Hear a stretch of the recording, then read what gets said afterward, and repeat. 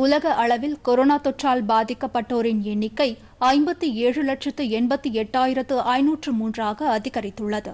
உயிரிழப்பை பொறுத்தவரை அதிகபட்சமாக அமெரிக்காவில் 1,00,000க்கும் மேற்பட்டோர் உயிரிழந்த நிலையில் மொத்த உயிரிழப்பு 3,57,413 அதிகரித்துள்ளது.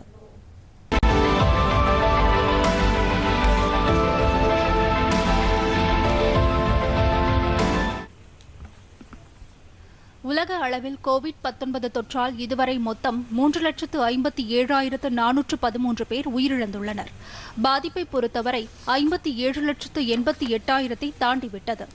குணமடைந்தோரின் எண்ணிக்கை நம்பிக்கை அளிக்கும் விதமாக 24,97,375 அதிகரித்துள்ளது. அமெரிக்காவில் அதிகபட்சமாக 1,02,107 பேர் உயிரிழந்துள்ளனர். அங்கு 17,45,803 பேர் தொற்றால் பாதிக்கப்பட்டுள்ளனர்.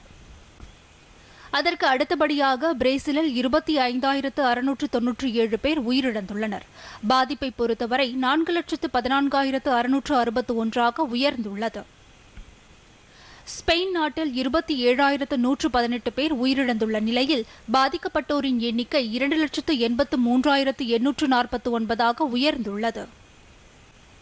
ரஷ்யாவில் பாதிக்கப்பட்டோர் எண்ணிக்கை 3,70,680 இருந்த போதிலும் உயிரிழப்பு 3,968 உள்ளது. பிரிட்டனில் 37,460 பேர் உயிரிழந்துள்ள நிலையில் பாதிக்கப்பட்டோரின் எண்ணிக்கை 2,67,240 அதிகரித்துள்ளது.